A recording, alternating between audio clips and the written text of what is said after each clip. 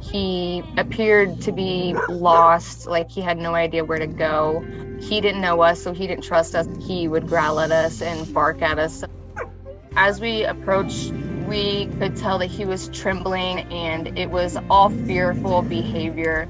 So it was all about making sure we did this at his pace.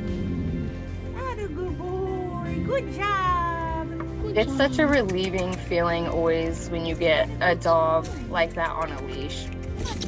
Good job, Dodo.